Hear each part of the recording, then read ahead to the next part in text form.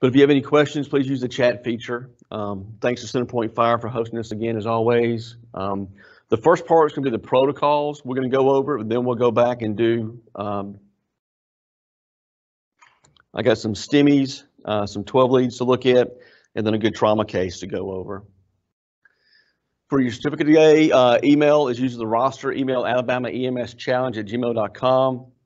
Chief Ward also put a link up in the chat box, I do believe. Get your Con Ed. We'll try to get this back to you within a week or so, but remember, we also have other jobs as well. Sometimes it takes a few days to get that back to you, but we will get the certificates out to you. Try to email us back, fill out the form by this afternoon. I'd like to thank Brims and Brian Gober for getting this PowerPoint set put up for us. Some of this stuff is on the Brims webpage. Remember, is the protocol training for the first hour. There's no way that 1 hour is going to give you the information you need to understand all the concepts of this. And some of these new things we're going to go over are skill sets. So make sure that you practice these, train on these, on mannequins, and get some oversight before you do these skills and procedures. So reach out to your offline medical director, all right, for some advice on that stuff, and reach out to your training officer. All right, so things that have changed. We got OG tubes that we're allowed to use now for EMT, for paramedics. We got blind insertion. Sorry, sir. Blind insertion devices. We got BiPAP we're going to talk about. Some aisle site changes for kids less than 2. We've changed the wording. You can use blind insertion devices for pediatrics now. We're talking about some hemodialysis changes, chest decompression, and a few medication changes as well. All right, so the first thing we'll talk about is OG tube placement. So for those of you that are nurses or working online, watching online that work in the hospital, we use OG tubes all the time as an airway management device, okay? This is being pushed out for EMS or pre-hospital use as well. It's a great way to help protect the airway, even if somebody that's intubated. What an OG tube does is it basically decompresses the belly. If you think about anybody that you use a blind insertion device on or a bag valve mask, you can put air in the belly. It distends the belly, pushes up on the diaphragm, makes it harder for you to ventilate someone, and it also makes it more commonly vomit and aspirate, okay? OG tubes, they got 2 lumens in them. One is a big lumen with numerous ports. This should go into the stomach. It can be used to pull out chunks of food, secretions. There's another smaller lumen that we put on there as well, and that's kind of like a release valve, so this does not get stuck to the stomach or the esophagus long term and cause damage. Really not going to see that happen in the pre-hospital setting for the short amount of time we have them, but it is a kind of a safety valve, okay? But these are NG tubes, OG tubes. We're not going to place them nasally in the pre-hospital environment. We're going to place them all orally, all right? So the way this works is if I got somebody that even is intubated, so cardiac arrest, we arrive on scene, we're doing high quality CPR, we intubate.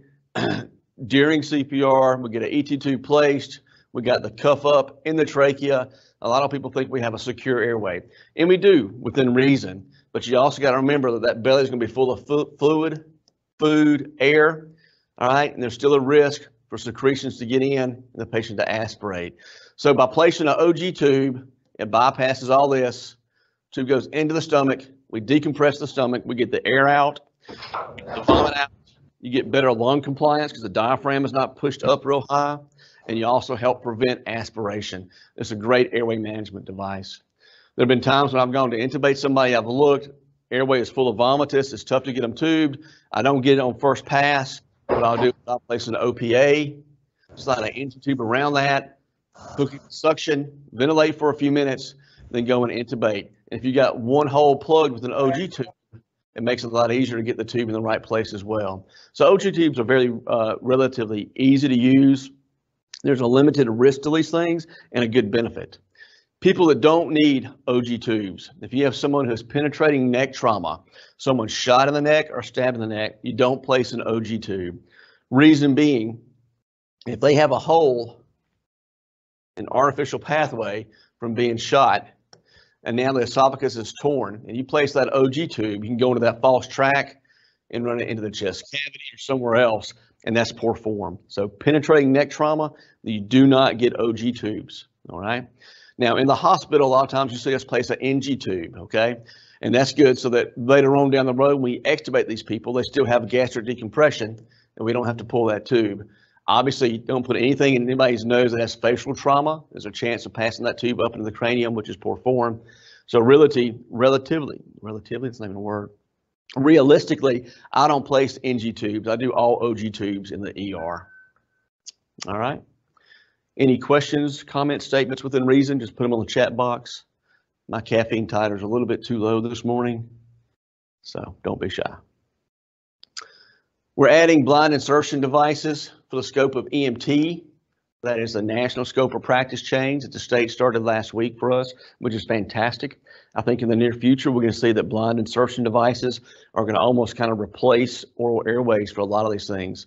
I'm a big fan of the iGel. We'll talk about that and the King. There are numerous ones on the market. There's an AirQ. There's some LMAs out there. Whatever your medical director thinks is appropriate, that's fine. I think the iGel is the better device, but that's my opinion. Yes, sir. Yeah, just to clarify, everybody, the attendance form just came online. To get your certificate for this class, you can email alabama.ems@gmail.com. You get an automated return email with a link to the attendance form. I'll be putting the attendance form up in the Q&A box here in a minute. We've had a flood of questions come in about that this morning, and Dr. Ferguson is repeating some protocol information over the last few sessions, but each session has new information in it and counts as separate con-eds. You can get credit for every session that you attend. Sorry to interrupt. No worries. No, that's great. Great. Yeah, so this is our third protocol class. Each one has been a little bit different. I've changed the videos up. I've added a few things to each of them, taken some things away. Again, there's no way to get all the information you need in 60 minutes. So I would recommend that you go to the BRIMS webpage in the BRIMS region. There are different videos on there in regards to chest decompression, the different types of airways that are out there, the blind insertion devices, and how you use those. Look at that. Then when you have questions about that, go to Dr. Google, look those things up. All right. Then after that, you talk to your training officer and your offline medical director, and you practice those skills and you work that way. In the BRIMS region, if you're a non-transporting agency, you need help with any of these skills, reach out to me at BRIMS. I'm happy to come out. We can take care of that. That's part of my job. If you're a transporting agency, okay, reach out to your offline medical director. If you need help finding a medical director, reach out to me. We can find somebody for you. All right. So a King airway is probably the most common. It's been out for a while. If you look at some of the online videos with the King insertions, a lot of people are even using the laryngoscope blades as they place the King. That kind of defeats the purpose at the EMT scope or practice level. These things can be placed blindly. We'll watch a video here in a second. But in short, the way this works is you have a semi-bite block here. You have two balloons, one that sits in the hypopharynx, one that sits in the distal esophagus. In between those two balloons, you got some eye holes, all right? So basically, when you ventilate through here, air comes out this way, and in theory, you ventilate the trachea, all right? In theory, you do not ventilate the esophagus. Sometimes, occasionally, if you're using a King that's appropriate or smaller size, this thing will go into the trachea, all right? That really doesn't do a lot of good, all right? And sometimes these things are placed too deep, all right? And these eye holes are too low. If you place this too high, the eye hole's in the wrong place, all right? These things should always be checked with the syringe and air to make sure the balloons work. If this balloon doesn't inflate, that's not going to stay in the appropriate place. It's going to move up and down. You're not going to ventilate your patient. These Kings also have a gastric outlet channel. You can put a small OG tube, very small, that goes down, comes out the end, and you can decompress the belly as well. These come in all sizes, down to little bitty peds. All right. The way these work, you slide them into the hilt to the rim is at the level of the teeth. You inflate the balloon. As you inflate it, it should rise up to the appropriate location. You can check placement like you do an ET tube, capnography. If you're doing this, you got to have waveform capnography. All right. If you're just a BLS transport and have EMTs only, you need at least the easy cap, the litmus paper check. You should get gas exchange. That should show up. There we go. Quick video.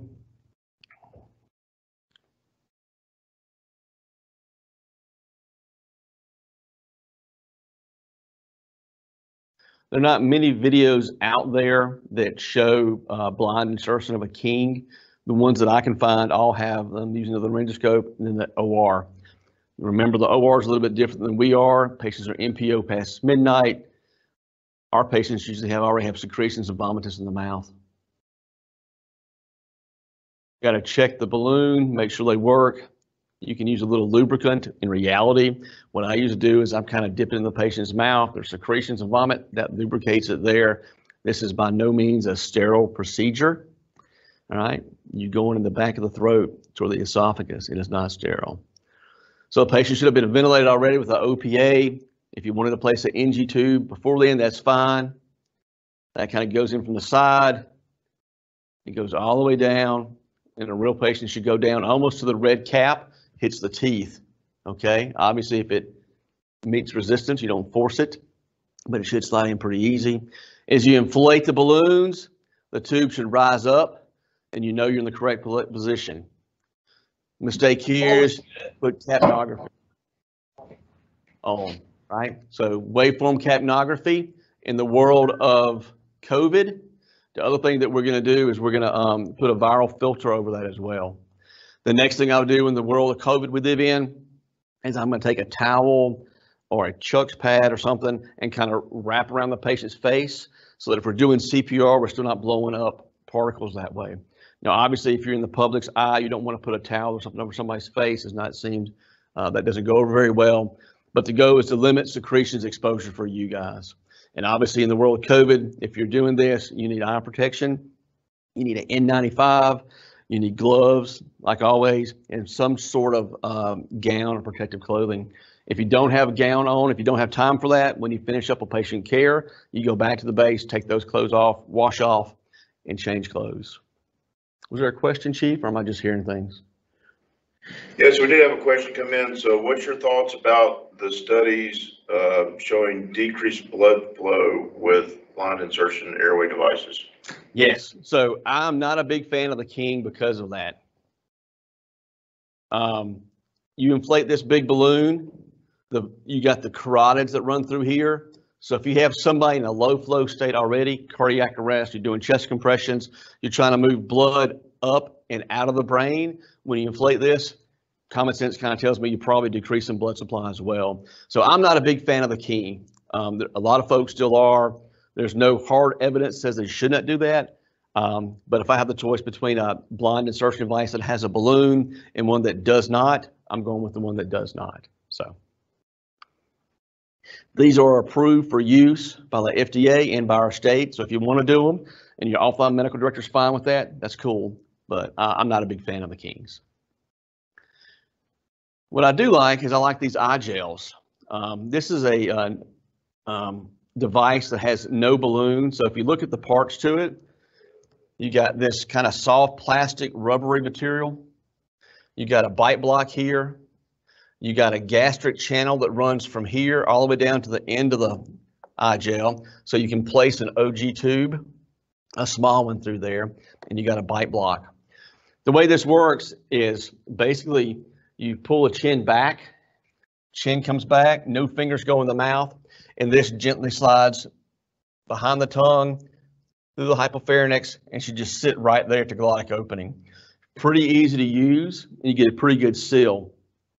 This material here that goes over the glottic opening, as it gets warm, kind of gets sticky, and will kind of attach itself to that glottic opening, so you get almost like a tracheal intubation.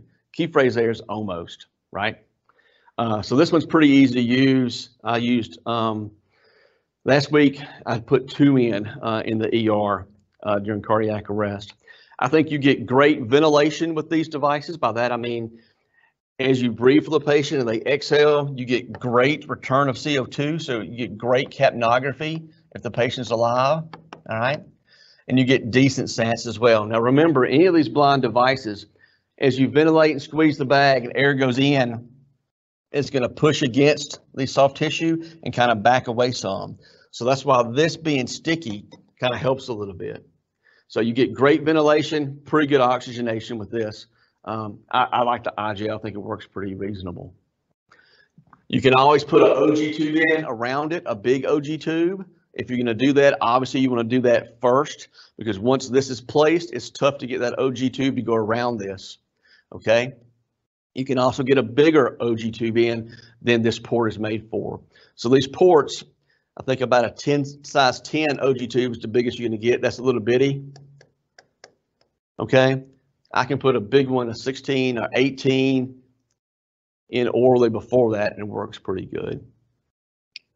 All right. One thing I didn't mention earlier, we talked about OG tubes. If you're going to place one, the way you measure for that is you measure the tube from the ear to the nose to the xiphoid process. And then you mark that with a marker or a piece of tape so you know how far you want to get in the stomach. Okay. Hey, Doc, what's your thoughts on iGel? I know this is a loaded question, versus intubation. And so laryngospasm is one issue that the iGel can't overcome. Correct. Intubation can't overcome. Correct. Anything else, or do you see this really starting to take the place of intubation as we move forward? So I've always been a proponent of intubating people in cardiac arrest. Even though I know that some of the 2000 studies talked about there were some bad outcomes. I think there's, how can I say this correctly? I think there's some flaws in those studies. And I also think the common sense thing is, if you have a patient in cardiac arrest that gets ROSC and they get to the hospital, we don't keep an iGel or a King or a combi tube in them, they get intubated. The benefits of any kind of advanced airway, or you improve oxygenation by giving positive pressure, you prevent them from aspirating, you provide PEEP, you recruit lung air sacs, all right? That's the benefit, right? The downside of any advanced airway is you increase intrathoracic pressure, which decreases blood return to the heart, which lowers blood pressure, which can decrease blood supply to the heart, to the brain, everything else, right? So, We get that with artificial ventilation, whether airways. correct. Whether you're doing an ambu bag and a bag valve mask, whether you have an iGel or a King airway.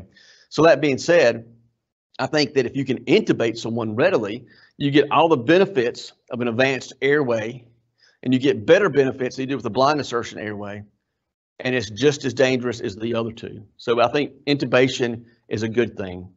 I don't think I expressed that the way I wanted it to, but the short is early intubation in cardiac arrest, I think, is very prudent.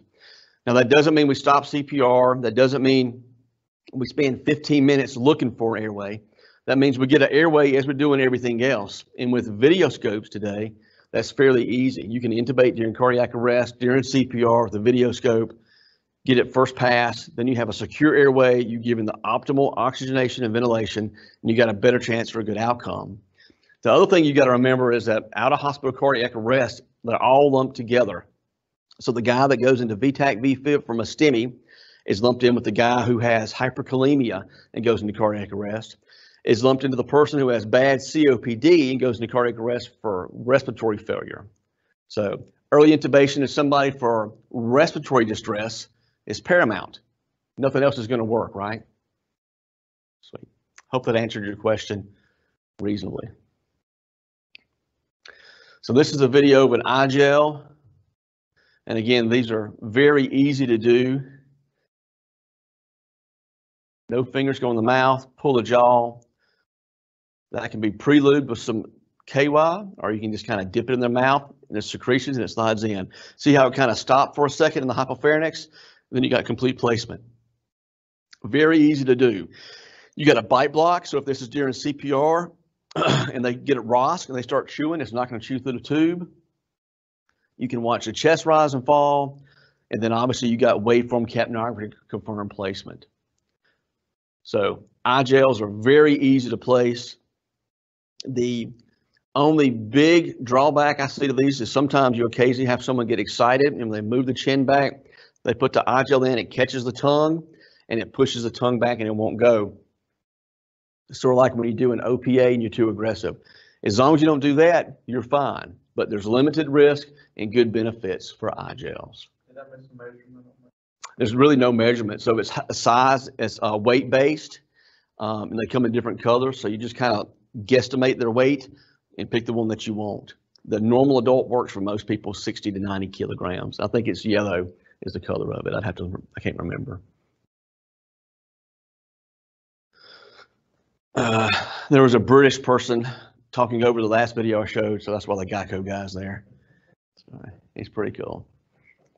So capnography is been added to the EMT scope of practice as well. So again, there's no way this lecture is going to give you detailed use of how capnography works. For the paramedics that do nasal capnography, they can use capnography to differentiate COPD, asthma versus heart failure versus other issues. That's no way we can address that today. What I do want to stress is how this kind of works. Capnography measures how much carbon dioxide is exhaled, all right? To get gas exchange, you got to have, if this is the blood vessels, these are your air sacs, and that's the bronchioles going out to the trachea, right? So you got to have blood supply coming from the heart. So you got to have heart movement or CPR.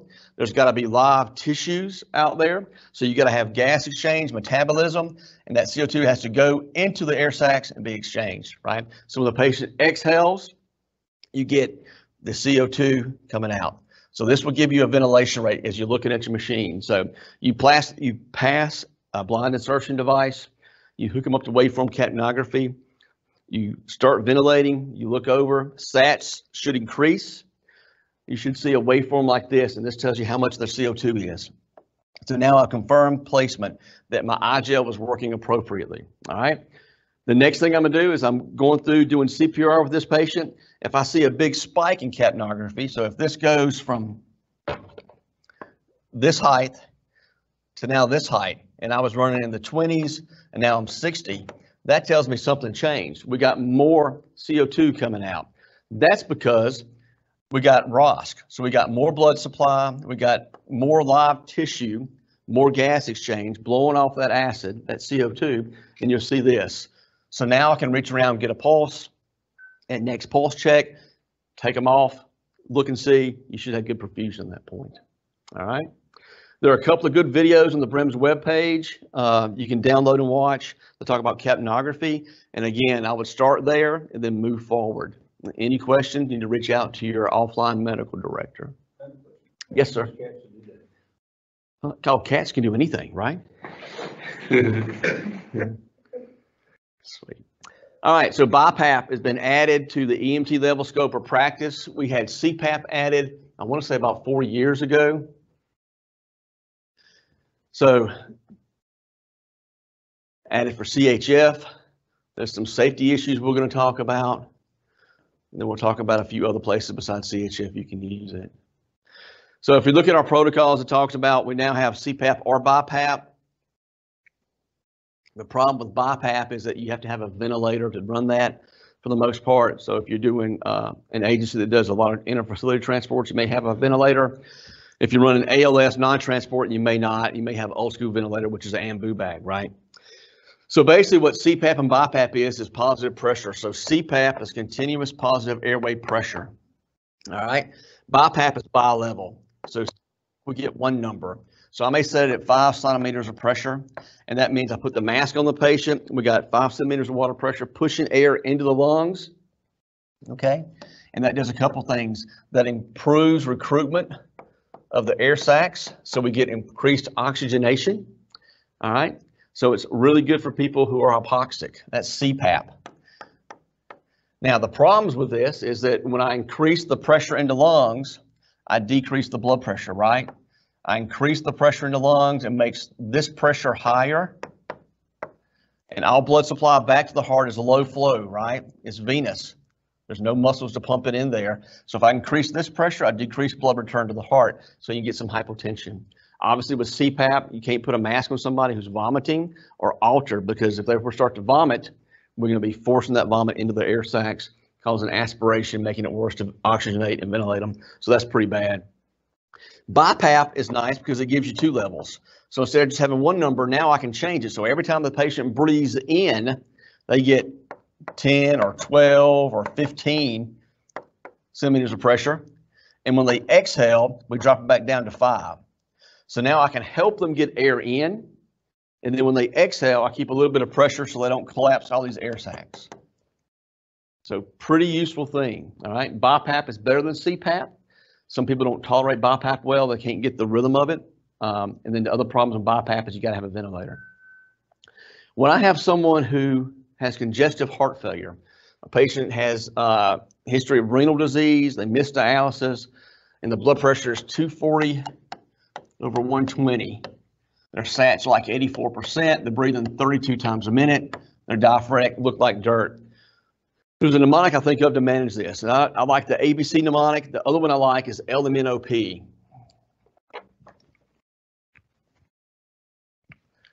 That stands for Lasix, morphine, nitro, oxygen, and then position. And I work it backwards. So if I'm on scene with a guy in a dialysis chair that showed up 4 days missing dialysis, who is diaphoretic, breathing hard, unstable, looks ill, when I get there, the first thing I'm gonna do is I'm gonna sit him straight up, right? If I sit him straight up, I'm able to get oxygen to this part of the lungs. Even if there's fluid all in here, if I sit him up, I may get a little bit of oxygenation and ventilation. If I lay him flat, this is gonna layer out and he's become more distressed. It's called orthopnea, but these guys can go into cardiac respiratory arrest pretty significant if you lay them flat. So position, all right? And the next thing I'm gonna do is do pressure. So if I got CPAP, I'm gonna put them on CPAP. If I have BiPAP, I'm gonna put them on BiPAP. It's gonna do two things. It's gonna lower his blood pressure right out of the way, all right? And that's gonna make it easier for the fluid that's in the lungs to be pumped out by the heart if I lower that systemic pressure. It also decreases preload, so it brings less blood into the heart that gets stuck in the lungs. So CPAP, BiPAP saves lives. Very good for these folks, all right? Obviously, I'm gonna put them on oxygen while I do this. I'm gonna stick at 100%. I don't care if they have COPD or not. They're hypoxic, they're in distress. They get as much O2 as I can for the first few minutes until they get more stable. If they quit breathing, we ventilate them. Blind insertion device, OPA, BVM, intubate them if you're a paramedic. All right. Nitro is the end. Nitro decreases preload and lowers blood pressure. Works like the BiPAP. I can do all three of these things without putting an IV in them. All right. If it's a dialysis patient, it might take a few minutes to get IV access. This is quick and simple. Now, if their blood pressure was low, I can't do all that, right? But a 240 over 120, yeah, I'm gonna sit them up, pop a nitro under the tongue, put them on BiPAP or CPAP, high flow O2. All right, once that is done, then I'm working on IV access, getting the glucose. My partner's putting a 12 lead. All right, and we're thinking about what we're gonna do. Are we gonna stay here for a few minutes and let the ventilations get better before we move out? All right, morphine is a dirty narcotic. It's used a lot of times in cardiac problems, respiratory problems. It makes people go from I don't feel good to I don't feel good, but I don't care, right? But morphine also releases histamine when you give it. Histamine causes vasodilation, lowers blood pressure, so it kind of helps a little bit too, useful. Lasix is a diuretic. So most people who have pulmonary edema, flash pulmonary edema, have volume overload in their lungs. The rest of the volume in the body really doesn't matter. So you can give Lasix to people with flash pulmonary edema. It takes a while to work, and usually you get the fluid off other parts of the body before you do the lungs. So it's not a big deal in the pre-hospital or even the ER setting, in my opinion. Obviously, by core measures in the hospital, we can give these folks Lasix, but for the emergency management for these people, I'm not going to do that for the most part. If they have kidney disease, end-stage renal disease on dialysis, I'm not going to give them Lasix anyway because they're not going to make a lot of urine. So that is CPAP or BiPAP. Any questions online within reason? Don't be shy. One thing I want to clarify, something I think is important, just want to hear what your thoughts are. For severe acute congestive heart failure patients, or really anybody with pulmonary edema who's hypertensive, Yes, fluid overload, I think it's really important to start getting them stabilized before you move them. yes. Just because it seems like they tend to go into cardiac arrest once you move them. Right. And I'm not sure what all the reasons for that are, but I'm assuming more strain on the heart, feet hanging low, and then you prop them up on the stretcher and it changes that pressure dynamic. Right. I don't know, just thoughts on that, because I know these patients are really sick and we have a tendency to really want to get out of there fast because they're so sick. Right. You're better off spending extra time on the scene managing the underlying problem. So if this patient, these vitals, the situation, you get on scene, you're like, okay, they look like dirt, we gotta go to the hospital now. You put them on a couple liters of O2 or even a non-rebreather and you start moving them, and it takes you 12, 15 minutes to get them out to the truck. That's another 15 minutes of hypoxia and problems, okay? It's also then moving around, which increases cardiac workload and makes it hard to get that fluid out. So I agree. This patient, I'm gonna sit them up, pop nitros under the tongue, CPAP or BiPAP, all right? Start working on an IV, looking at a 12 lead to make sure they're not hyperkalemic because they're dialysis, all right? And I'm gonna give a few minutes to stabilize. If they get more stable, then we can start moving to the truck. If they don't get better in the next few minutes, you're gonna have to be more aggressive, right? Which is probably intubation or something else. So I'm like you. These medical type patients, stay there, get them stable. Now, if you look at the 12 lead, and the 12 lead is a big freaking STEMI, that changes everything because now time matters, right? But otherwise, you're better off stabilizing the patient on scene before moving them. What if this guy weighed 400 pounds? There's no way you're going to move this guy easily, right? So sit there, stabilize him.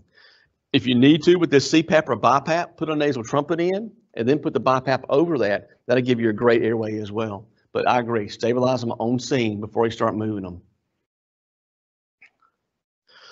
Remember, in the world of COVID, CPAP, BiPAP, high flow O2 can generate some droplets. Make sure you're wearing N95 goggles, like we talked about for intubation. There's a risk for that. Other things you can talk about. So we talked about CHF and renal disease, fluid volume overload. People who have COPD and have bronchial constriction, retain CO2, CPAP and BiPAP will open up those airways and let them exhale that CO2 better. So if I got a guy that's, 60 kilos, been smoking since 1952, breathing 40 times a minute, who's hypoxic, looks like dirt, history of COPD, I'm gonna hit them with high flow O2, neb treatments, IV access. I'm gonna be considering magnesium for those guys, all right? And then if I wanna do some CPAP or BiPAP, that again is gonna open up those airways and make them breathe better. So very useful stuff. Remember, contraindications to CPAP or BiPAP, altered mental status, low blood pressure, or folks who have COPD have restricted lung disease. Sometimes they have blebs that are out pockets in the lungs that can pop and they get pneumothorax. So if you have a concern for a pneumothorax, you don't do positive pressure ventilation either. Well, yes, if they're not breathing, duh. Thanks, Chief.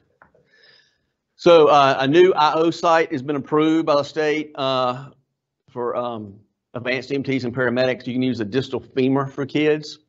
This is really good. It's a bigger bone to hit. You basically want to go a couple of finger breaths above the patella and go medial, and you drill that in.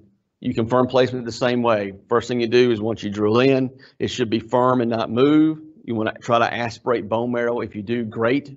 If you don't, you can still be okay. Flush it with about 10 cc's of saline. If the soft tissue doesn't swell and it goes in, you're in the right place. Any medication you can give IV, you can give IO, all right? I do not recommend putting Curlex or Cling around these things. You want to leave them open so you can look to see if they start swelling the backside of that leg, all right? If you have to tape it down or secure this with Curlex or Coban or Ace Wrap, it's not in the bone. It should stay there pretty readily, okay?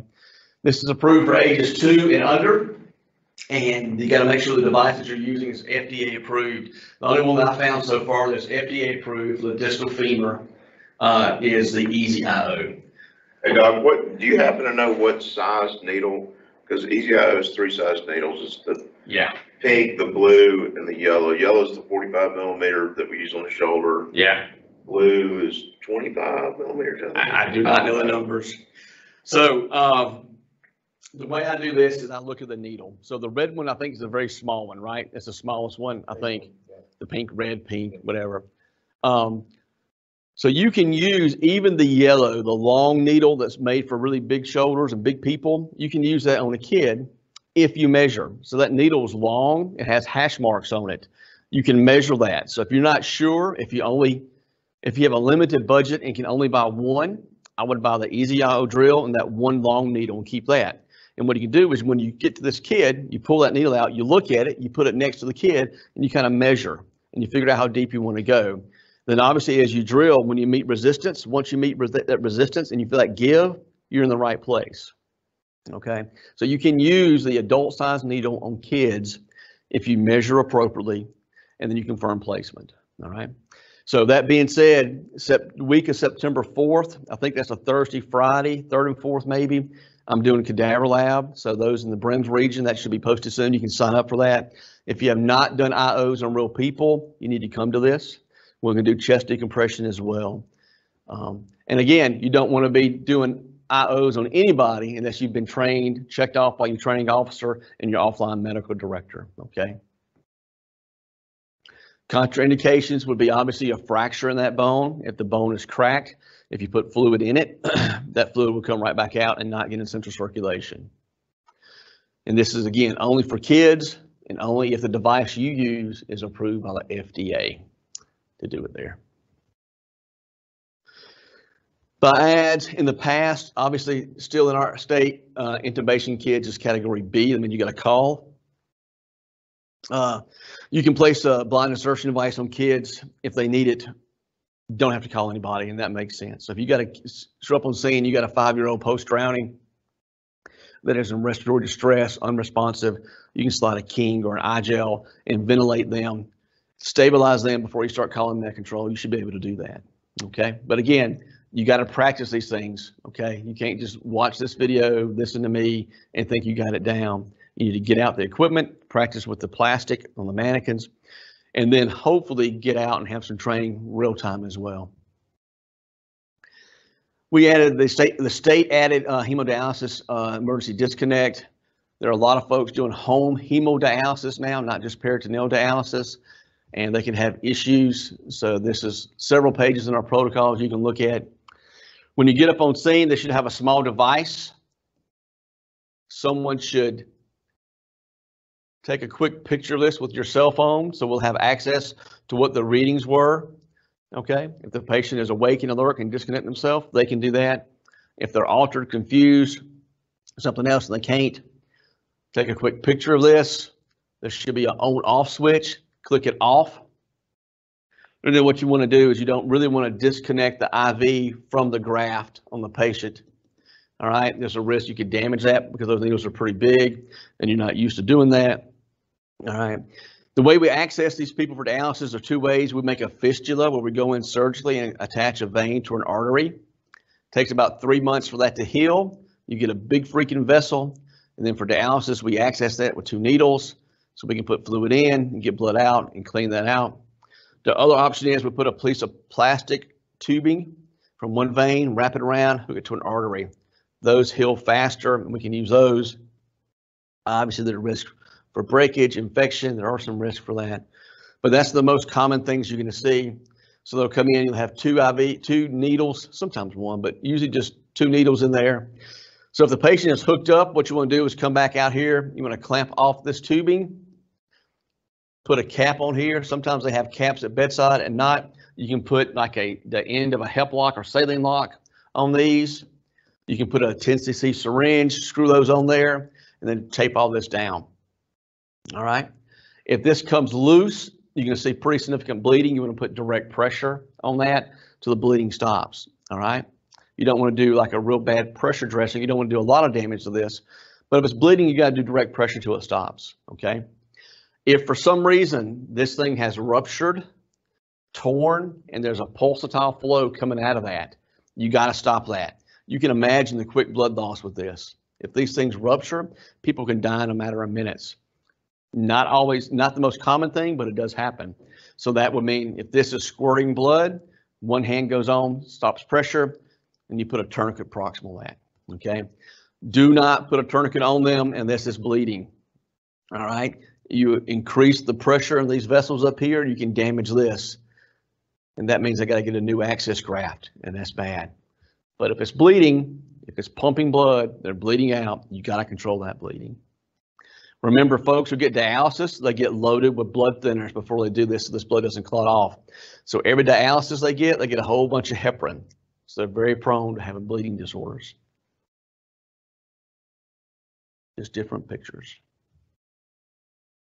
All right, this is the one that's caused some confusion, but in short, we've added the state has added a different location for needle decompression, okay?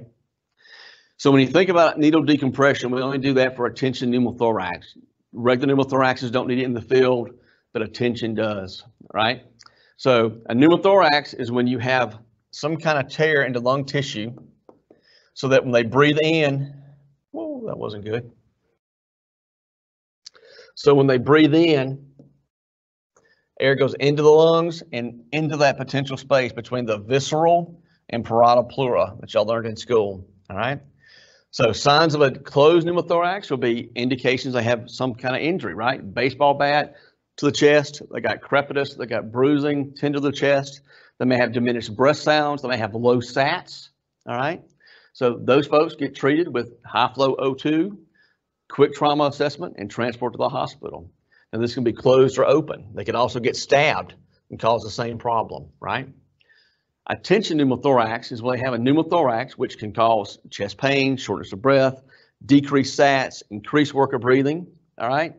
Plus, there's so much air in the lungs now that this lung is compressed and pushes all these big vessels over.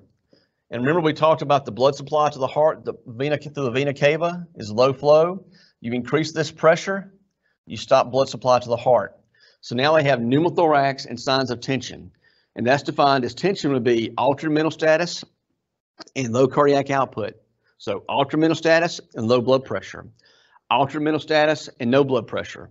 So it could be cardiac arrest. That'll be signs of a tension pneumothorax. Somebody with a pneumothorax decompensates in the back of the truck, goes into cardiac arrest. He's probably got a tension pneumothorax. He needs a chest decompression. Or it's a guy who's got a pneumothorax that you pick up clinically, all right? And now he's more hypoxic. You got a carotid pulse that's weak, but you can't get a good blood pressure, and he's confused, all right? So I define tension as cardiac arrest or altered mental status and low blood pressure, all right? The location, I don't know why that YouTube thing popped up there. The location for chest decompression, we always been talking about third intercostal space, second or third mid-clavicular line, all right? So what I do is I find the sternal notch, I kind of follow the clavicle up, and I realize that the first rib is somewhere around that first clavicle. I feel one rib process down, and then I go above the next rib. I try to go above the rib, not below, because below the ribs, you got nerves and artery and veins. Some people, it's hard to tell. So if I slide that needle in and hit bone, I try to angle it up and not angle it down, all right? You don't want to go in what we call the box. You want to stay away from the sternum, away from the midline. You got big vessels there, very bad, all right?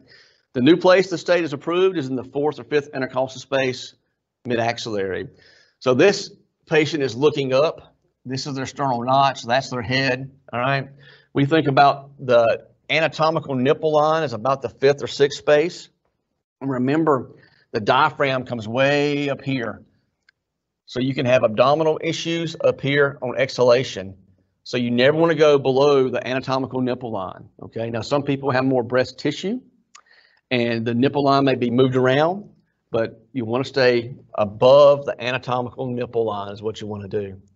All right, if you think about the axilla, this is his armpit right through here. There's a triangle of safety, we kind of call it. And this is the area that we want to stay at. And that's where we put our chest tubes. So you can do fourth or fifth intercostal space, mid-axillary line.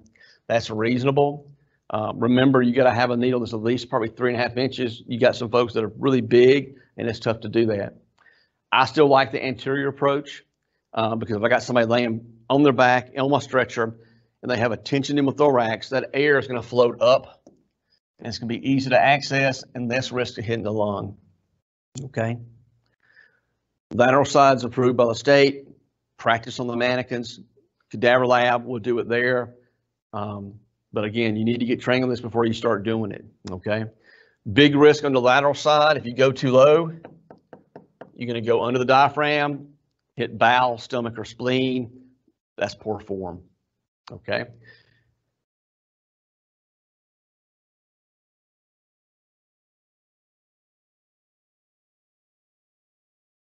So this is a quick video. I did show this one last time as well. It's pretty good. It's the view from inside the chest. Somebody had a scope in there recording, and the guy had a big pneumo, and they showed what it looked like putting the needle in there.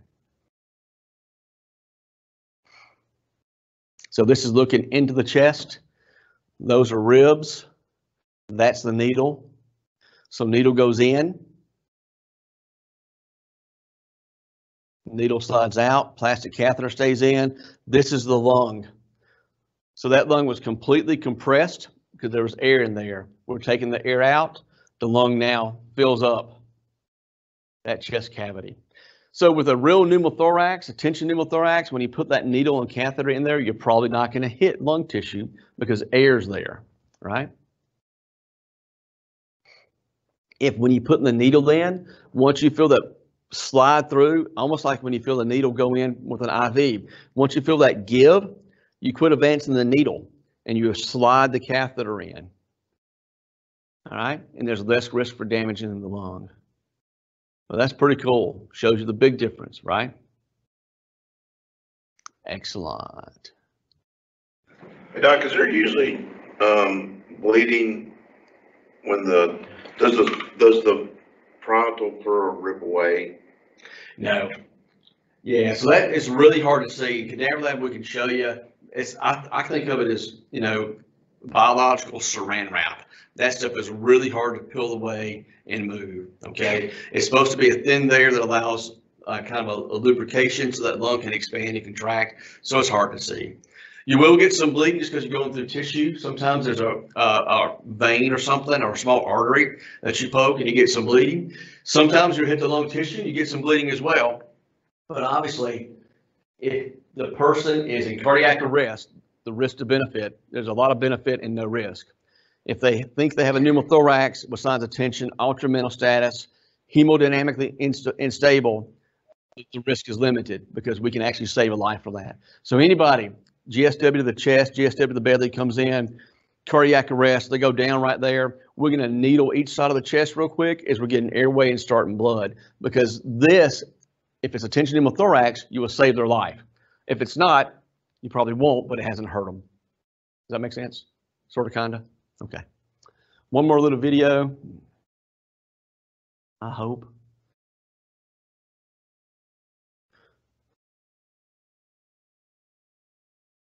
So this one I kind of like just because it shows a technique. Again, the way to do this is y'all need to come to the lab. Do you have a way to advance the video, Chief? Or is that just gonna be me? No, I just want to kind of go a little bit further so we miss some of the junk. So this is one of the ones on the market out there.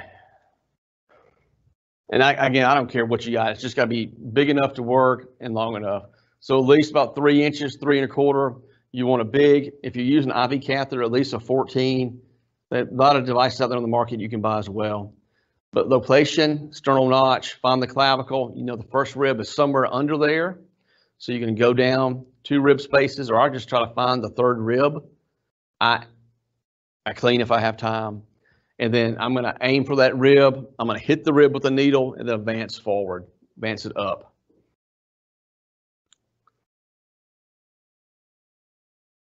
So he's in the skin, kind of hits the ribs, going to adjust. Then he's going to push, and you'll see it kind of give. Boom. At that point, you don't have to go any further. Don't push the needle in anymore. Hold it, slide that catheter in like you would an IV, and that should slide nice and easy, okay? And you're done. Needles out, keep on trucking down the road. If they get better, yay. If they don't, consider doing the other side of the chest as well, right? If there are concerns for pneumothorax over there. This is a little one-way valve this company makes. You really don't need it. We used to cut the finger off your glove. You put that on that flutter valve. People buy devices like a Heimlich valve and put on there. In reality, you don't have to do that. You're not going to get enough air sucked back in to make a reoccurrence of a tension pneumo. The goal here is get enough air out, relieve pressure, improve blood supply, and keep them alive. Again, come to the cadaver lab. We can show that stuff. It makes a lot more sense when you see it on a real person. All right. Updates, we do now have a statewide tactical paramedic protocol. In short, if you have the patch, if you have the training and get the certificate, everything is category A as you're working in the tactical environment, and you can add a surgical airway.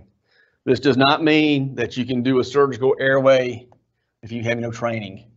You got to train that stuff. So if you're going to be doing surgical crikes, okay, if you're going to be practicing under the category A, everything is no call. You better have an offline medical director that's involved, and you better be able to do these surgical crikes. You need to train for this, okay?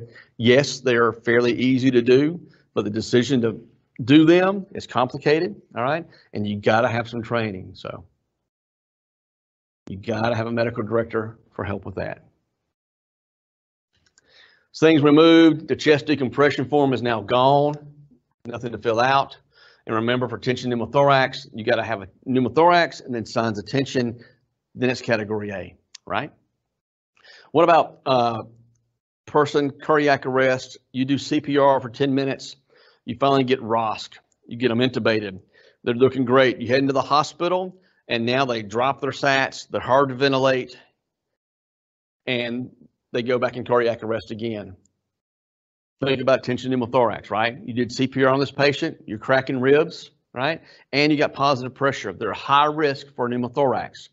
So now they are at risk for pneumothorax, and you have signs of tension, which is cardiac arrest.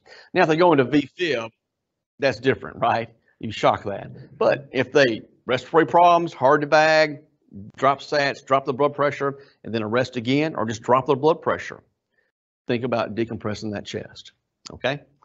DNR form's gone, and we moved the critical care section to a different thing.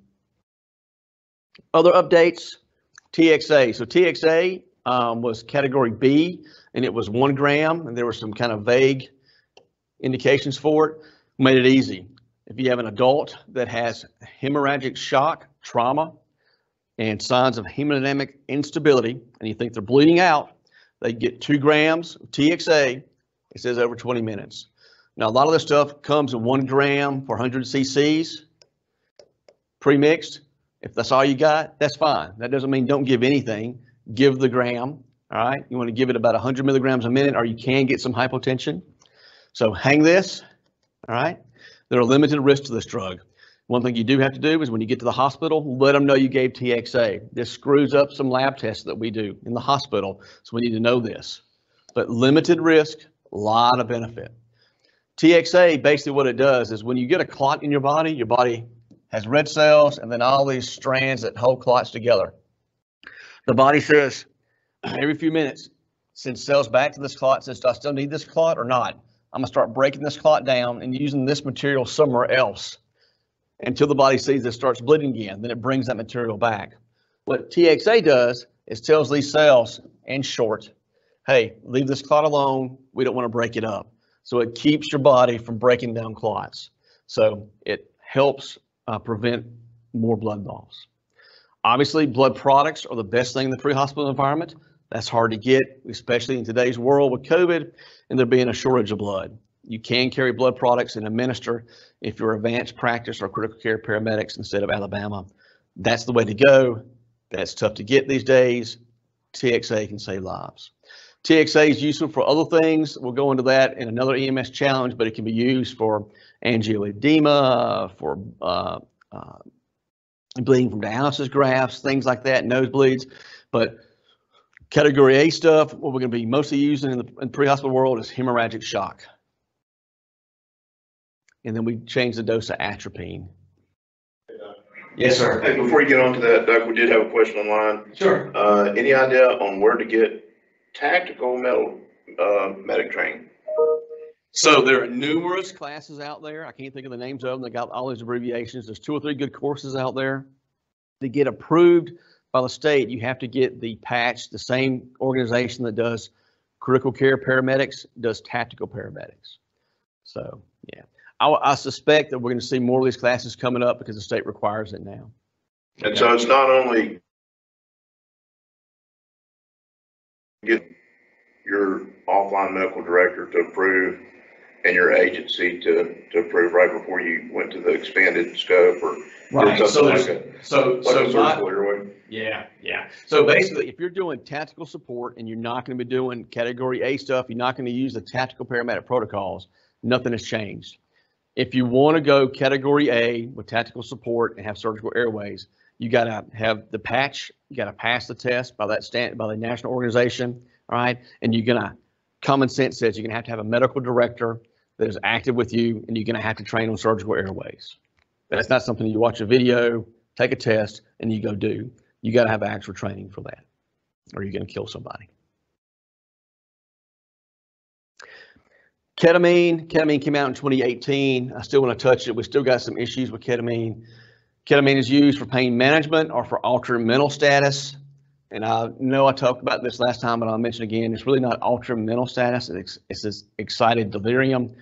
Excited delirium is basically a term that we use for people who are super out of it, usually combative, confused. It's the 40-year-old guy that's butt naked running down the street that you're dispatched to help the police with, okay? It's not the 84-year-old lady with a UTI who's kind of clawing at, scratching at people, talking to herself. Excited delirium is people who are usually super strong, altered, and combative. Lots of things can cause it: acute psychosis, the schizophrenia, office medicine, the guy who's bipolar and now acutely psychotic. Alcohol can cause this.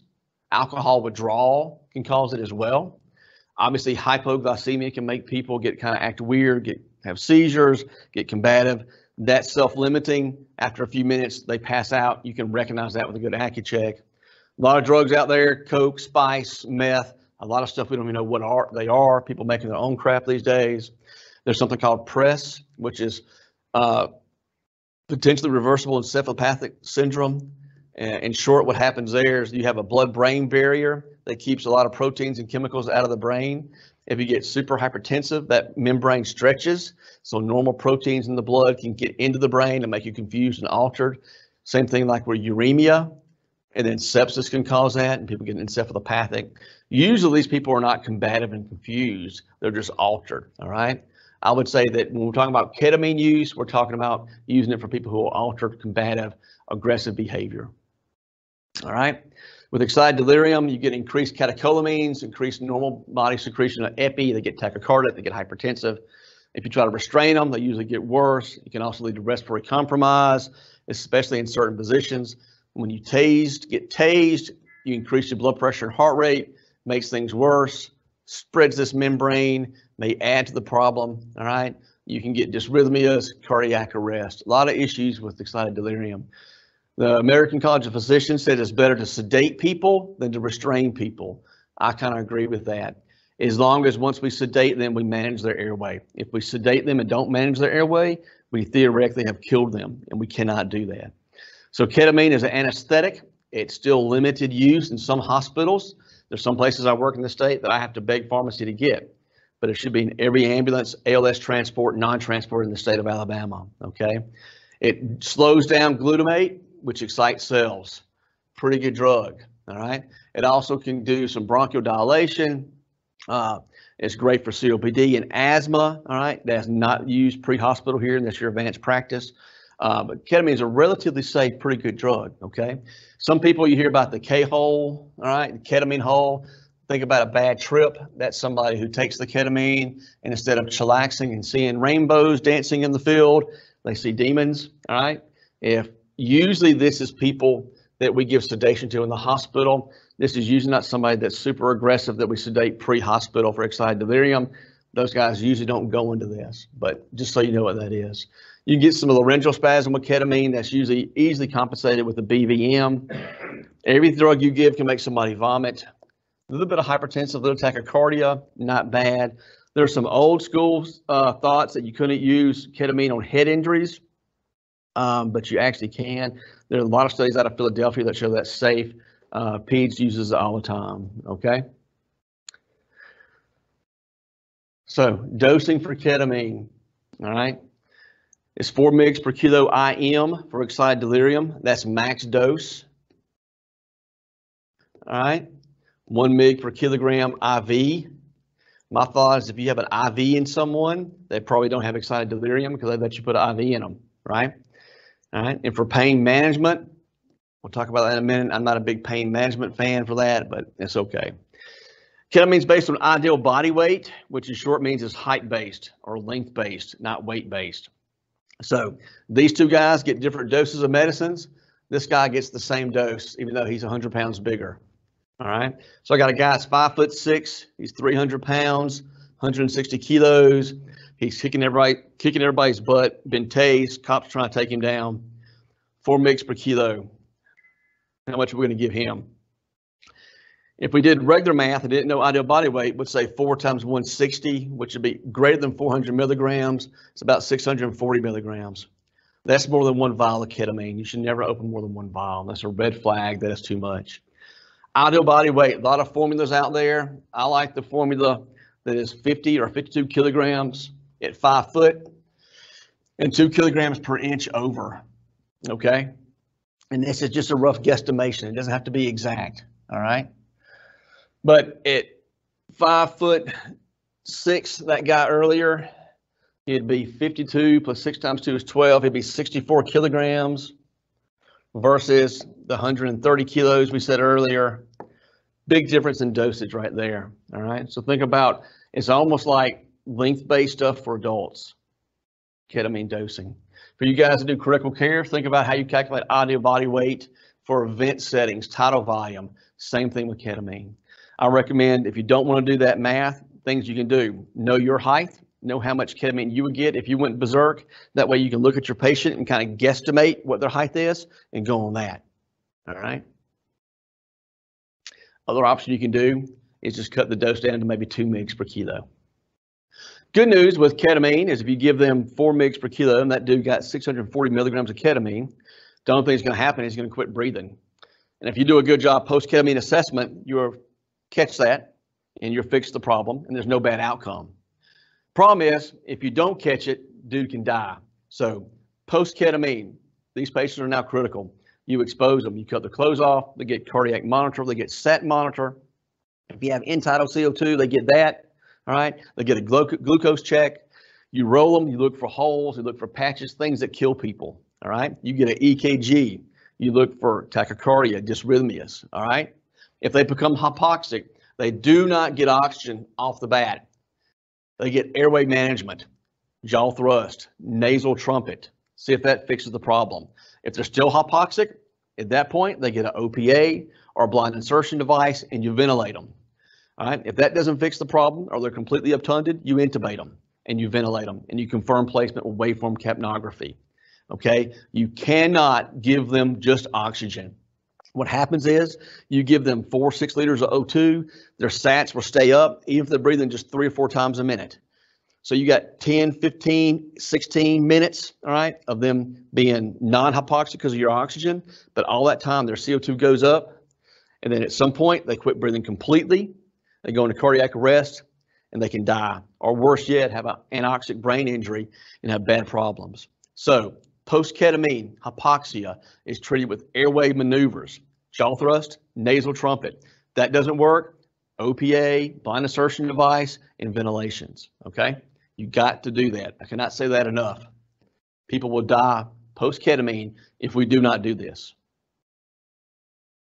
All right, that's the protocols. We will come back here in about 5 minutes and talk about a couple of cardiac cases, and I'm going to get to a trauma case as well. If you have questions, put them in the chat box. And we got a couple questions for you, Doug. Yes, sir. All right, so back on TXA and the dialysis shunts, if a shunt ruptures and you're holding direct pressure, can TXA help since these patients are already on blood thinners? So yes and no. So yes, TXA can help, but the problem is if that graft or shunt ruptures, think about it, that's like a big thing. It's like somebody's aorta rupture right in front of you. So instead of trying to get TXA in these people, you need direct pressure and a tourniquet proximal, and that's going to fix the problem. Okay. Because if you don't stop all that blood flow to that graft, TXA is not going to allow them to clot anyway, and they're going to die on you. Now, if it's minimal bleeding, sometimes just direct pressure. So I've taken TXA and I've drawn it up and I put it on a 4x4 and put it on things that bleed, scalp lax in the nose, on wounds, and that's a reasonable thing to do. But I think for ease of use in the field, if that graft is leaking, direct pressure. If it's pulsatile, it's a tourniquet. Okay. Or even if it's not pulsatile, but they have obvious signs and symptoms of hemorrhagic shock, like they've become unresponsive. Yes, right. Like if you're there late and it's just dribbling, yeah, tourniquet, yeah. Good. Yeah. And at that point, you can't do TXA because they can get IV access and drilled, and that's fine. Yes, sir. Okay. So another question. Would ketamine be appropriate on suicidal patients who are refusing transport and seem alert and oriented? And then it says, well, has a correction and are alert and oriented. Yes, but that would not be category A. So ketamine is category A for excited delirium and for pain management. And on that note, pain management dose of ketamine should be ideal body weight as well, not total body weight. So nobody, for the most part, should be getting 25 mgs of ketamine for pain unless they're 6'5", right? 6'5". But yes, so any drug that you have access to can be Cat B by calling med control. So before magnesium was approved by the state for category A for respiratory problems, medics who knew it could be used for respiratory problems would call in and get orders from offline med control, online med control. So yes, if you got a suicidal patient that you're concerned about their safety and your safety, but he's still not excited delirium, and you're going to have to get him in, he's got to come in, yeah, call med control. Tell them the story. I got a suicidal male who's not going to come with us willingly, but I'm concerned for his safety. I need orders to sedate with some ketamine, and I need orders for restraint. Very reasonable. But again, it goes back. After you give that ketamine, patient is now critical. Once he chillaxes, you expose him, monitor end-tidal capnography, get an Accu check, to treat them like you would a trauma patient at that point in the game. Okay? Because you don't want to be the guy that loses somebody's airway over ketamine. It's not a good feeling. So we've also got a couple of different people asking for the formula again. So Sure. the 5 foot tall, 50 kilogram. So this is what I use, and again, this is just a rough estimation. There's a lot of formulas out there. Where you go? That was it. So there are a lot of formulas out there for ideal body weight that you can use. You can Google. I can't do some of these math with decimal points in my head when I'm tired. 1.36, all that stuff. So basically, a rough estimate is about 52 kilos at 5 foot for adults, 50 for females, that's males, and then 2 per kilo. So even if you said everything was 52 kilograms plus 2 per inch over 5 foot, that's still reasonable. This is not an exact dose kind of thing. It's a ballpark figure, but I can tell you there's a big difference between 64 kilos and 130 kilos, right? Cool. All right, let's take 5 minutes and we'll come back and do a few cases. And then next time we're going to have Dr. Payne will be here and he'll talk about pelvic and extremity trauma. And he'll also do some EKG STEMI reviews. And then we start back our regular with a STEMI review every month and then different cases.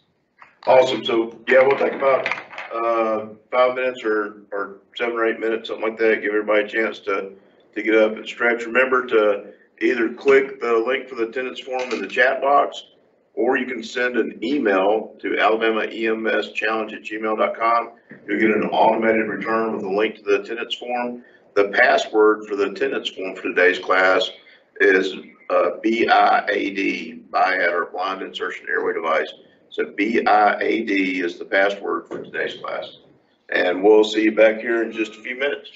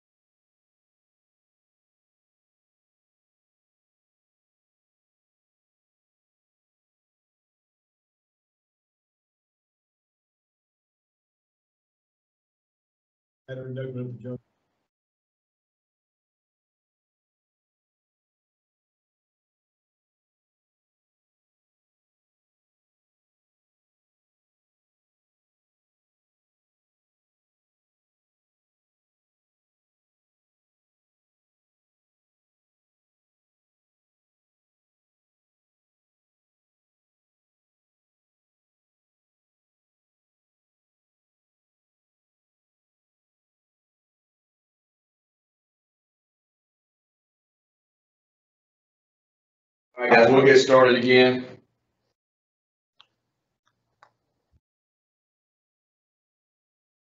So one of the things that American Heart is kind of pushing now in the era of COVID is they're going back to early airway management.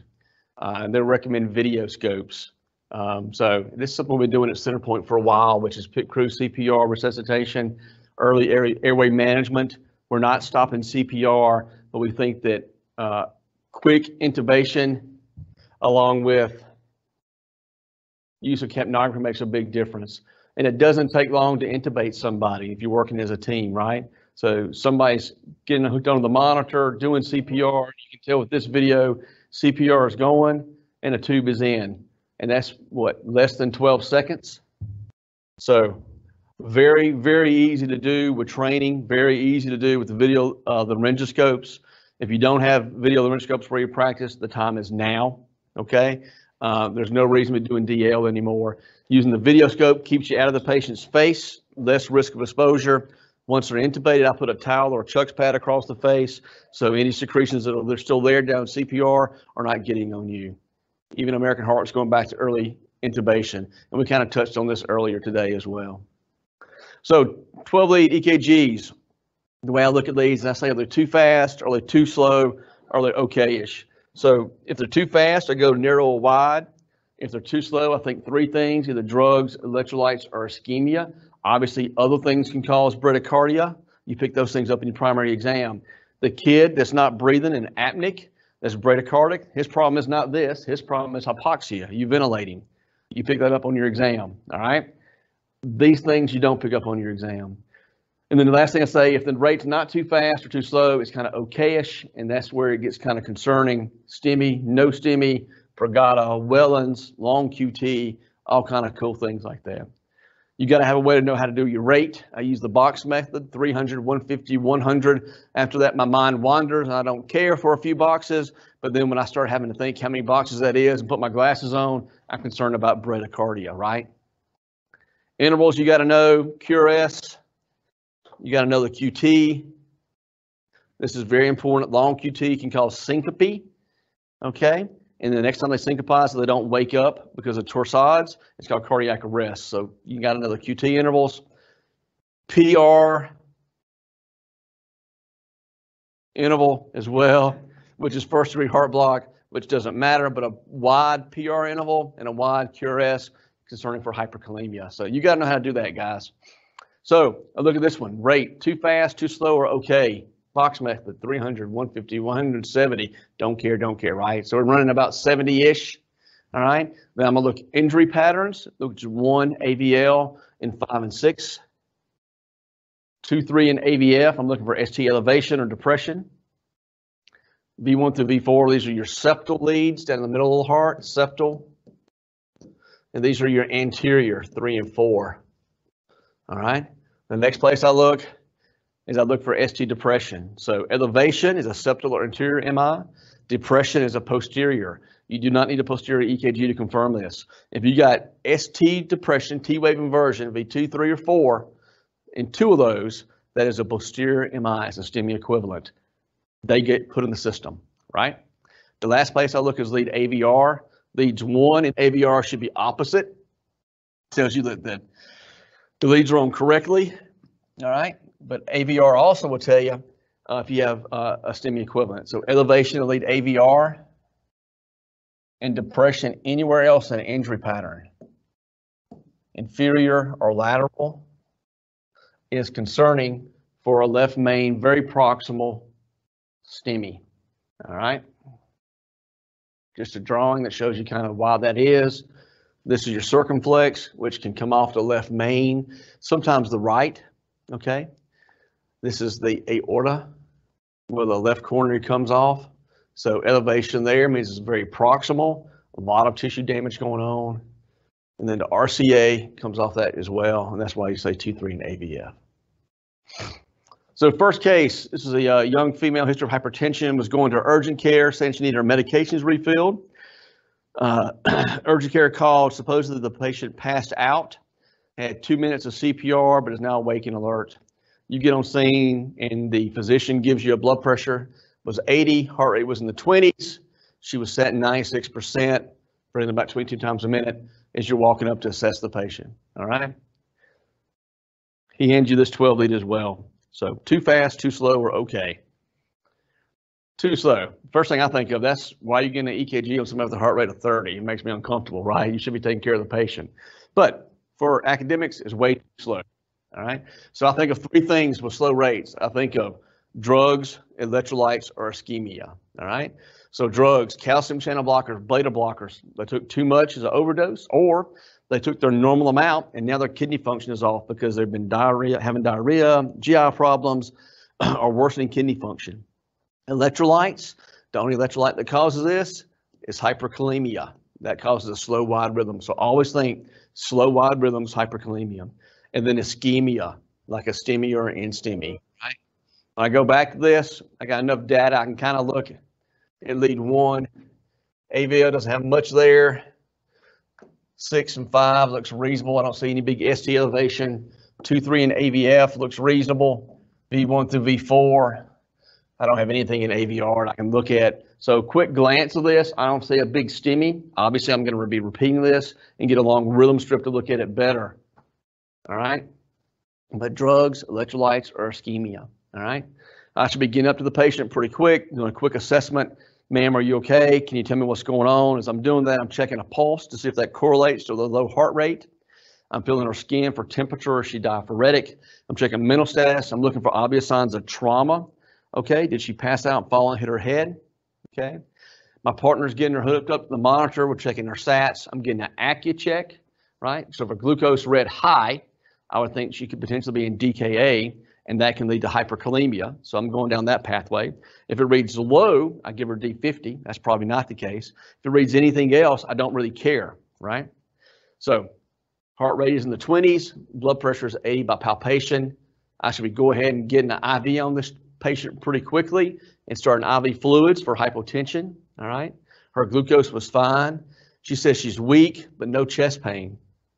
All right, as I'm doing that, we're getting her put on the cardiac monitor. I'm probably throwing the pacing pads on her. I'm starting a second IV. I'm asking pertinent questions. Any health problems? Do you take blood thinners? All right, what medicines do you take? Are you allergic to anything? All right, I'm doing that all at the same time. And I'm also thinking about ACS, hyper-K, or drug-induced. Right, so EKG looked pretty good. Can always be hyperkalemia. Maybe drugs. I'm listening to her lung sounds. I don't have signs of obstructive shock like a tension pneumothorax. All right, nothing weird like that. We know she's not hypoxic. So the way we treat this is quick and easy stuff. So atropine, right? So atropine, the old school drug, safe to use. If they have a high grade heart block, it's not going to help them, but it's not going to hurt them. That's good because every drug you give has a risk to benefit. There's a good benefit and limited risk for this drug. We just changed that to 1 milligram. All right, I like that. I don't do half a milligram. If I do half a milligram, they don't get better. I got to repeat 1 milligram. If I give somebody 1 milligram and they don't get better, I'm not giving any more. All right, once you do the trick, it was going to work. If not, I'm moving on down the road. The next thing that we talk about, I always think about calcium. Now this is Cat B in Alabama, except for cardiac arrest. All right. But a lot of the drugs that we give, the epi, the dopamine, all that stuff increases heart rate and blood pressure, does so by increasing intracellular calcium, all right? So if we give a bunch of calcium, it really works. There's limited risk to calcium in this bradycardia and this potential benefit, especially if I think hyperkalemia, all right? The next Cat A drug we have is dopamine. Dopamine increases blood pressure and heart rate.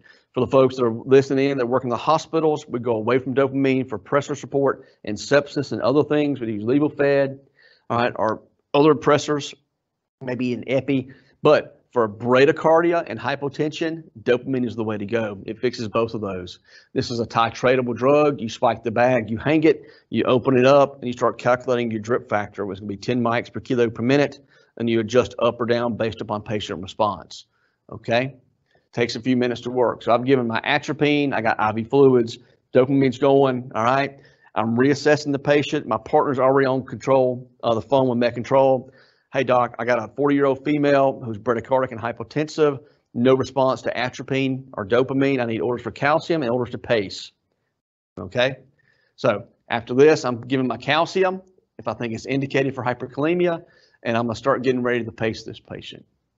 All right, pretty quick and simple. This all can take 4 to 5 minutes to get all this stuff done.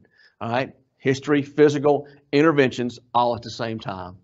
So new protocol, we can give one atropine. Sweet. Progression, this chick actually, I can't say it. This patient actually got some fluid boluses. She got atropine once by EMS. I gave her one in the hospital. Heart rate got better, but she was still pretty hypotensive in the 70s or 80s systolic. So she got calcium from me, even though I don't see peak T waves or wide QRS. Hyperkalemia can be slow and wide. There's a limited risk. She got calcium. We started dopamine, titrated that up to about 10 mics per kilo per minute, maybe a little bit higher. And we got increased heart rate into the 50s or 60s, great mental status, good cerebral perfusion. She looked a whole lot better. This lady had been having some vomiting and diarrhea. She was on a beta blocker and a calcium channel blocker. Her kidney function was off because she was dehydrated. So her normal medicines were too much for her. And that's why she got blocked down. Okay. The other good thing about giving calcium to somebody is that lots and lots of people in the deep south have hypertension, and we use calcium channel blockers to treat that. So if they take too much of a calcium channel blocker, how do we fix that? Give them calcium, right? So supportive care, ABCs, right? Look for life threats, atropine, dopamine, calcium, getting ready to pace. If I pace somebody, I'm gonna be ready to intubate them fairly soon. If I'm pacing someone, you know that the C or their ABC is jacked up. So we're getting ready to manage the airway. They need aggressive airway management. All right, they need pre-oxygenation or pre-intubation. They also need capnography. You got it. If they become altered or obtunded, they need to be electively intubated. Big risk for that. What about blocks? People say don't really matter. So first degree blocks don't hurt anyone. A first degree heart block in this thing of bradycardia makes me think hyperkalemia. All right. Second and third degree heart blocks. Yes, we need to know about those. These folks usually end up needing pacemakers. All right. But this is all academics. If I got a patient with a heart rate of 20 who is altered and hypotensive, I'm going to be treating the patient. All right. If it's a high degree heart block, this is not going to help them. This may help a little bit, but what they need is this. And if anybody gets paced, they're going to get a transvenous pacer anyway, just like these people. So this is academic stuff. You need to be able to recognize it, but patient management comes over trying to figure out, is it a first degree heart block, second degree type 1 or type 2, or a complete heart block, okay? When we have the ability to go to Cat A for pacing, if you recognize, you look, oh, complete heart block, I'm not even going to try these other drugs. I'm going to pace right away because I don't have to call anybody. That's very reasonable, okay? Until then, I would do old school atropine, dopamine, all right? If somebody's calling Met Control to get orders for these other things if you need them. So this was a 78-year-old male, nausea, vomiting the past 45 minutes. What do you do, all right? So I always think about heart disease, heart attacks, having chest pain. Really, this is only about 25%, 30% of the people that have this, right? All right. So you think about suspected ACS, acute coronary syndrome. So that could be a 78-year-old male who is just weak. Maybe he has nausea. Maybe he's short of breath. Maybe he's just diaphoretic. All right. So lots of things, acute coronary syndrome, right? So 78-year-old male, nausea, vomiting, weakness, shortness of breath. I don't feel good. Those guys get an EKG. They could be having a big cardiac event, and we have ways to fix that. All right. So we get a 12 lead on scene, determine if this is a STEMI or no STEMI. We get our history and physical as we do our ABCs in our exam. Appropriate things. I don't care about a lot of the medicines. I ask about risk stratification. Do you have heart disease, previous heart attacks? Do you have diabetes? Yes to those tell you he's high risk for cardiac problems, okay? Viagra, that medicine will mess with nitro for treatment for chest pain. Very important to ask. Blood thinners makes a big difference, okay, as far as therapy in the hospital if this is a coronary event. Recent cocaine use. Cocaine is still prevalent in the Deep South, can cause a lot of hypertension, a lot of issues. Some of the medicines we use to treat that can react with the cocaine. We have problems.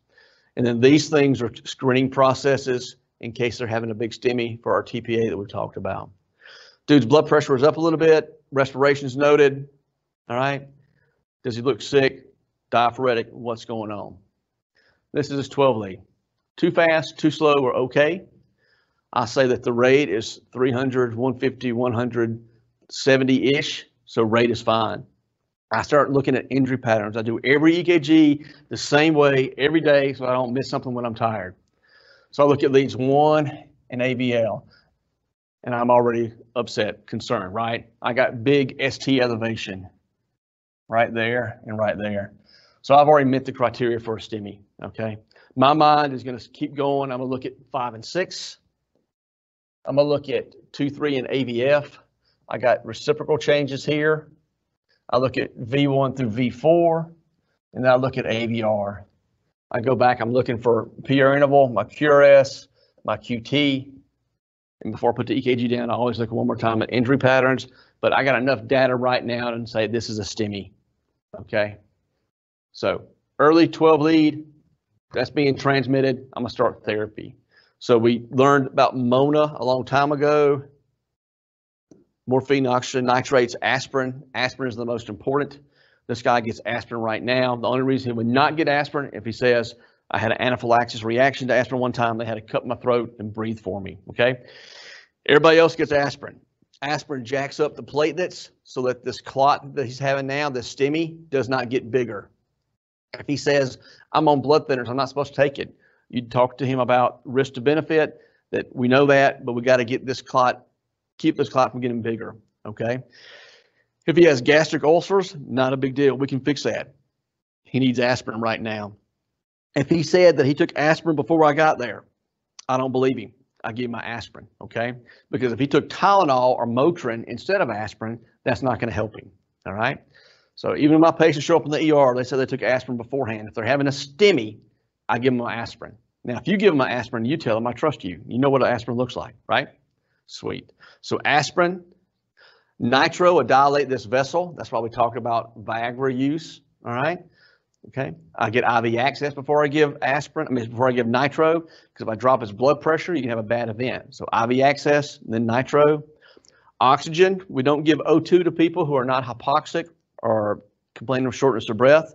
For the most part, we don't give them supplemental oxygen, but the guy having chest pain and a STEMI, or just a STEMI, he gets oxygen for pre-oxygenation, all right? In case he goes into cardiac arrest in the back of the truck, you got your O2 on there.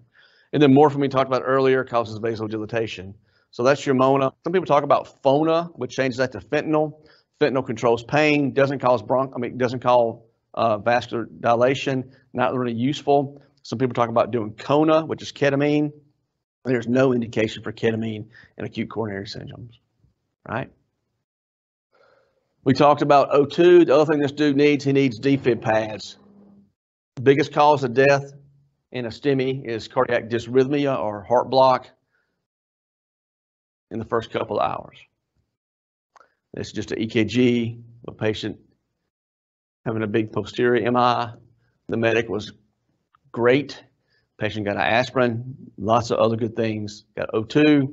He also put him on the defib pads. So when that patient went into VFib, he just charged and shocked, and we got ROSC right there. All right, had he not had the defib pads on the patient and the O2 on the patient, they're pulling the truck over, they're starting CPR, they're starting airway management, they're putting on the monitor. Way too much time. This saves lives. Not every chest pain gets defib pads, you go broke, but every STEMI gets defib pads.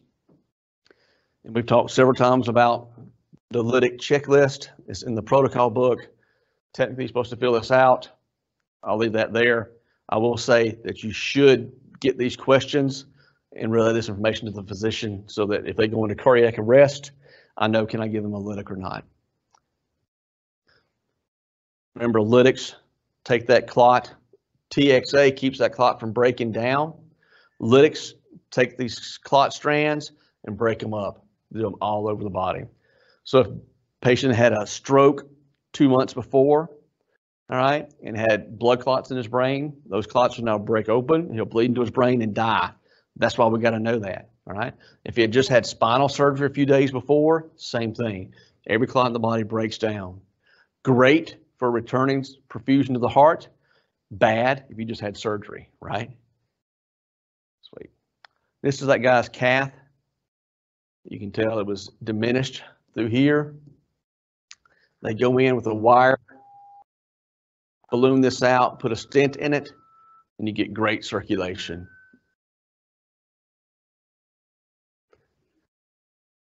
And you think about the guy had a lateral MI. He was up in 1 in AVL, remember?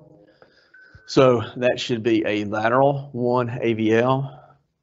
This is a LAD, and the circumflex comes off that LAD. So it kind of correlates to the injury pattern that we saw. Oh, there's the EKG. I'm going a little bit fast, but I want to get to a trauma case here in a second before we run out of time. This is another, just want to say, attaboy. This was a patient that got early 12 lead on scene by EMS, picked up a STEMI, got appropriate care by both the transporting and non-transporting agency, got some great information that we can use, semi-inappropriate humor. All right, this is that guy's cath. You can tell he had a big occlusion there, causing his problem, ballooned up. Cool things, the non-transporting unit got the appropriate EKG, got him in the system, which got the cath lab at the receiving hospital ready for the guy. They got appropriate history documented, knew he had some brain issues, brain cancer in the past. That's a contraindication to giving a lytic because those guys are prone to having brain bleeds. They gave the right amount of medicines. They gave nitro. ALS did a great job, the transport team. All right. And we've been talking, that's Chief Wes's favorite video right there, show it every time. But the good things, I've been talking for about a year now, talking about that the feedback's coming, first medical contact to EKG and the first patient contact pre-hospital to cath lab. We're now recording that. They're pulling pre-hospital data, very important stuff. And guy got to the cath lab within 91 minutes from the scene, which is fantastic. All right. So time is muscle. We get 90 minutes to get somebody from the ER to the cath lab. We got this guy from his home to the cath lab in the amount of time it takes us normally to do it. So you guys doing early EKG, sending that saves lives. Fantastic stuff, man. Murder hornets, I guess theirs are gone now. We got worse things. This was another EKG done by a different agency. They called it, dude had a big inferior STEMI. They put him in the system, got things going. We alerted our STEMI alert prior to arrival. Now, the goal here was different. We got 120 minutes. The reason being, guy was like 50 minutes away from the hospital. So he had like a 50-minute transport time. So we get an extra 30 minutes added to our goal time for that transport time. So he was 50 minutes out, got activated.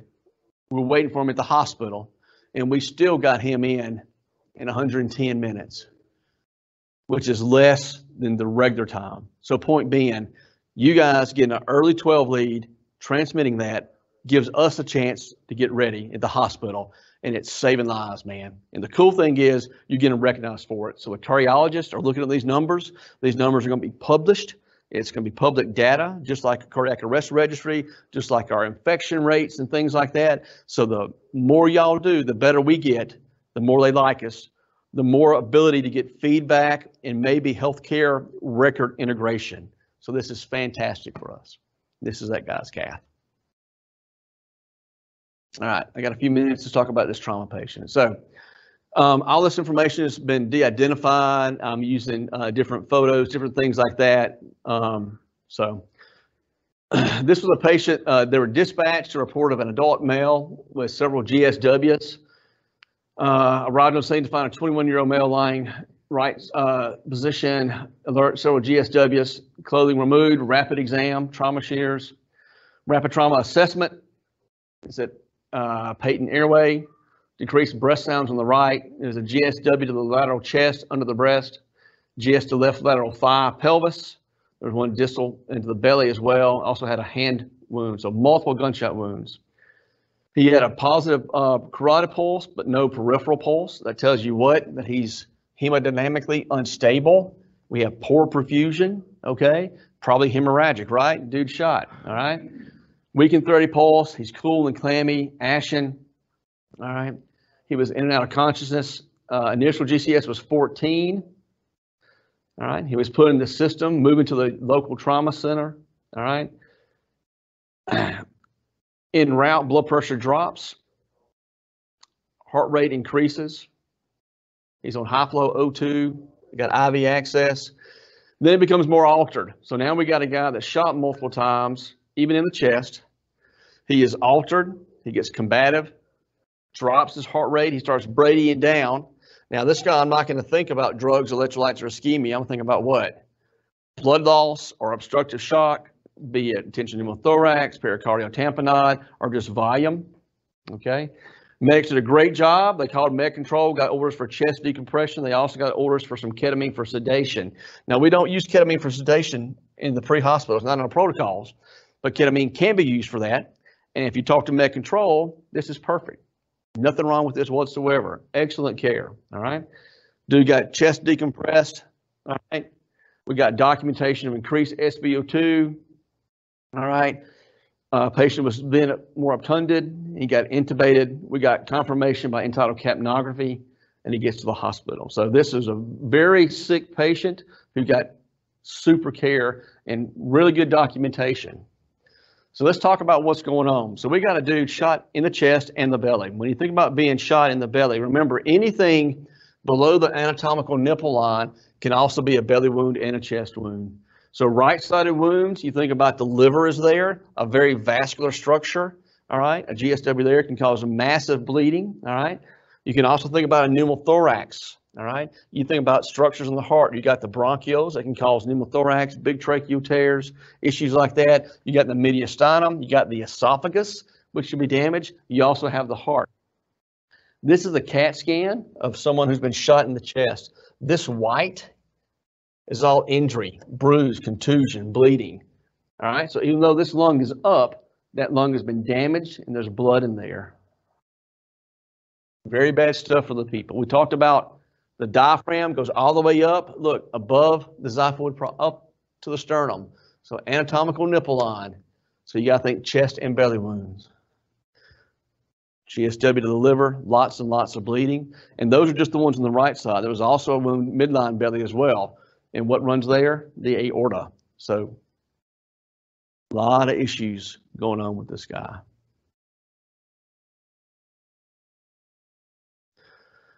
So we got a guy that's shot in the chest. He's going to have some blood in there because of the injury. All right. But so GSW to the chest, who is now more altered, who drops his SAT. Okay. So we have concerns for pneumothorax, and now we have an altered blood pressure, altered mental status and low blood pressure. And just like in this video right here, dude could have a tension pneumothorax. So appropriate, and now it's Cat A, all right? Chest decompression.